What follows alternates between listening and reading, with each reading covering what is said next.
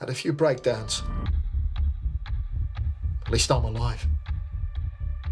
Unlike some of the others. Others? No!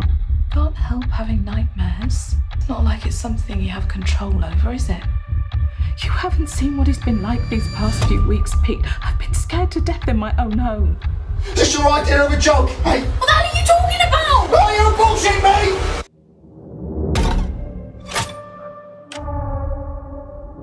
That thing that we've got locked up there in the bedroom is not my husband. If I was wearing a mask and threatening her with a knife, where are they, eh? I never said threaten. Tim? No.